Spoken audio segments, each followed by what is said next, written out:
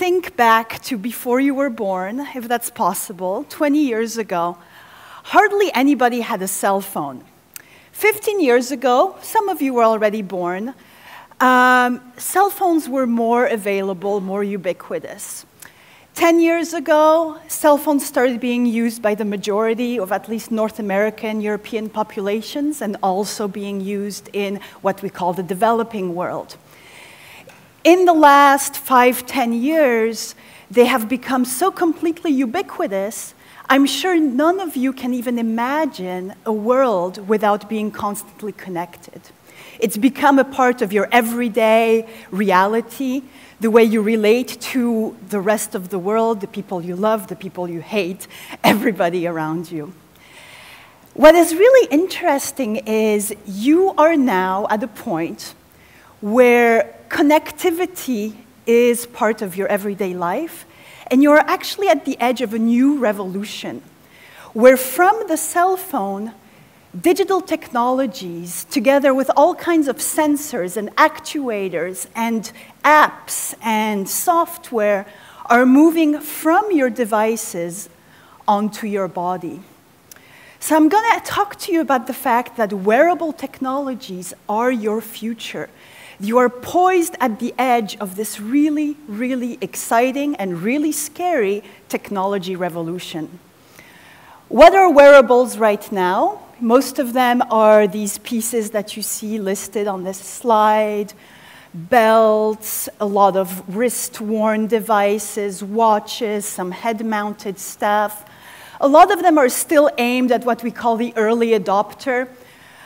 So basically a demographic of mostly male still. It's not a coincidence. I chose a photo of a male athlete.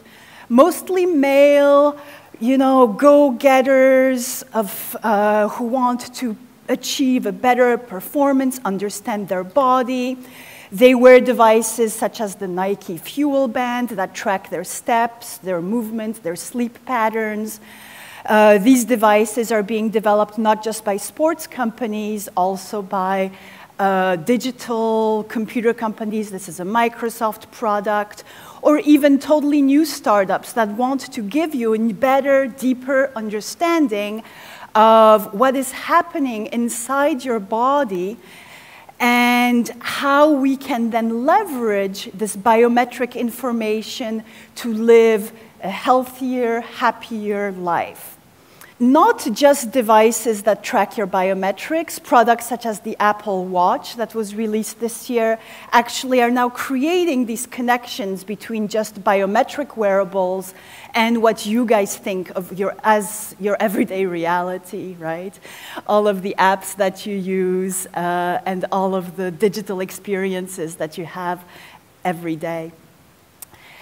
Moving beyond these kinds of devices, there's actually products that exist right now that aren't perhaps as sexy or desirable, that move off your wrist to the rest of your body. So for instance, there's a strap that can track your heart rate and help you train better. Other companies, such as the Misfit Shine, produce these little clips that can go all over your body. They also track your movement, your daily steps, how you sleep, help you train better, help you live better, help you achieve a more balanced life. What's really exciting is moving past devices such as these clips and belts and even glasses. There is actually really cool products being developed right now that move onto the rest of your body. So for example, this Polo Tech shirt by Ralph Lauren has all of that same biometric functionality. So basically, it allows you to track a full heart signal, so not just your pulse, but a full heart signal, the same way that your doctor would, your breathing, not just how fast you're breathing, but also how you inhale and exhale, as well as your movement, and correlate all of that information using very complex algorithms in order to tell you when you can push yourself more, how you're training, help you train better, faster, to achieve the most that you potentially can. This is a really cool thing because It's actually a product that aims to replace all of these things that we already wear. So instead of having to wear an additional kind of strap or glasses or belts or whatever, we see this technology being integrated into all of the clothes that are in your closet. And using different kinds of apps, different kinds of algorithms allow you to understand your body better, to know how to push yourself to the limit in a healthy and productive way. So you see these are different screens from the app that track your heart, your breathing, your performance, etc. This product was actually developed by a Montreal company called OMsignal, and I've been involved with this company for the last 3.5 years, developing the smart textile side of things. And this is actually part of this revolution that I mentioned to you. Because instead of just designing consumer electronics products, we're moving the technology, the sensors, and the actual engineering into the textiles themselves. So the textiles become smart insofar as the biometric sensing, so all of the different sensors that track your breathing, your heart rate, your movement, your stress, are in the textile itself. This is really amazing because we can leverage, we can use existing technologies. This is a picture of a commercial, industrial, circular knitting machine that's used to make a lot of the shirts that you might be wearing, pantyhose, etc. And by using these existing machines, but integrating new kinds of yarns, so conductive, silver yarns, different kinds of high-tech threads, we can actually knit circuits directly into our clothes, directly into our garments. In order to actually produce this, we need expertise from different kinds of scientists and designers. Because this shirt is not just a circuit board. It also does a lot of cool shirt things. So it fits really well. It has antimicrobial properties, so you don't smell bad when you're exercising. The way that it fits on your body helps you actually with your posture, with your breathing, with your general health. And in order to develop this, we need experts from all kinds of different disciplines. So we need experts in threads, experts in textiles, experts in fashion design, electrical engineering, computer science, algorithms, medicine, etc. You get the picture. When I was your age, I already knew I wanted to be both an artist and an engineer. And in fact, when I started my educational career at the university, I couldn't choose. So I started with a degree in mathematics at McGill, and I was learning programming. And I thought, okay, this is cool, but it's not enough. So I actually dropped out in my second year and started a design degree at Concordia. And I did 1 semester, and I was learning really cool things. But again, I felt, okay, that's not enough. So I went back to McGill, and I finished both of them at the same time. So I graduated with a degree in math and a degree in design concurrently. Then I did a whole bunch of other things. I moved to Australia. I worked in research at the university. I went to grad school at the MIT Media Lab. And thinking about how to use my joint education in design and in math and computers, I ended up working in what's called wearable technologies.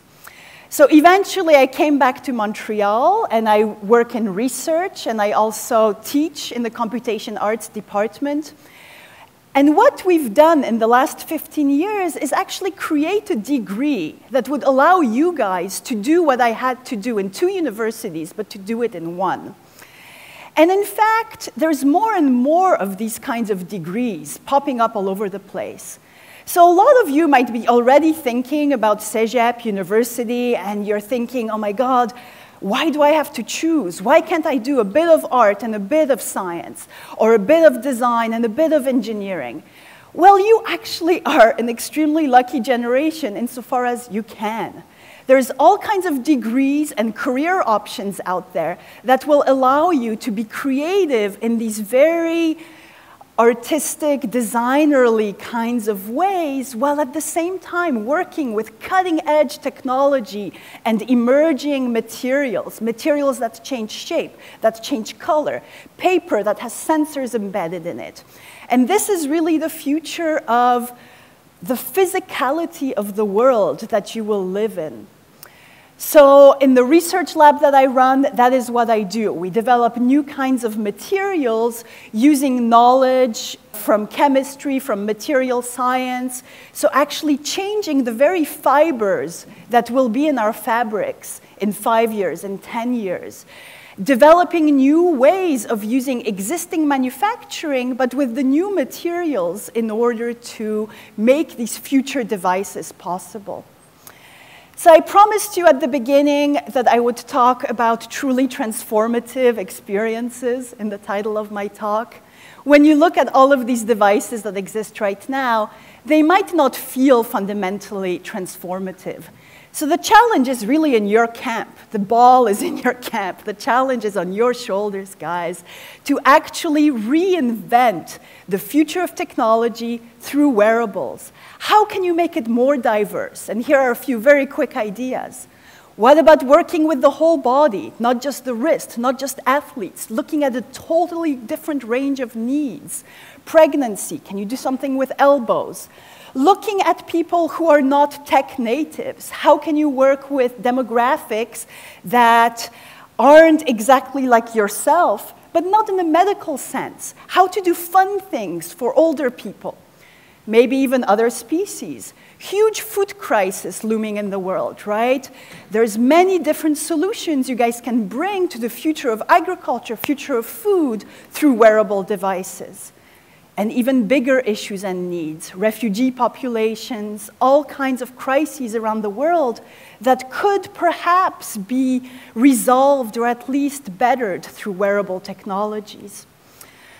We have to always keep in mind what happens before and after the technologies that we develop, learning from craft and tradition, not just from our own culture, from cultures all over the world, and thinking about what happens to these devices after we throw them out.